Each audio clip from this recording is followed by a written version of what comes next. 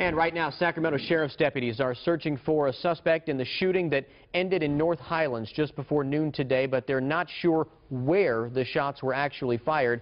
Witnesses say the victim was an African-American male in his late teens or early 20s and was speeding down Channing Way in North Highlands. They say he abruptly stopped his car in front of a friend's house, got out and told a woman outside the home he'd been shot.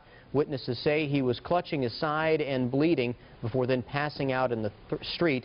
Authorities tell us he died at the scene, and they're now talking with friends and witnesses and trying to get answers that might lead them to the shooter. We don't know where the shooting took place.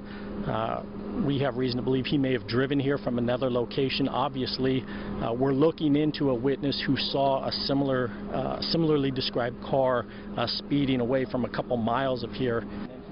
Sheriff's deputies say they didn't get any calls of shots fired in that general area in that same time frame. If you have any information about the case, you're asked to call 911 right away.